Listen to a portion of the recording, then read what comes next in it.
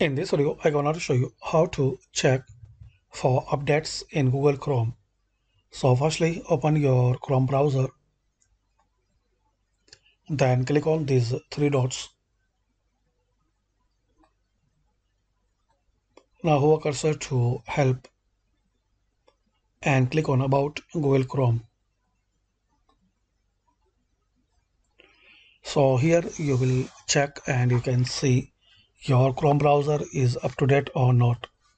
So in my case, we can see this blue tick. Google Chrome is up to date and its version number. So it's latest version number. In case your Chrome browser is not up to date, so you will see option download. So just you need to click on download and update your Chrome browser. Thanks for watching. By this simple step, we can know how to check for updates in Google Chrome.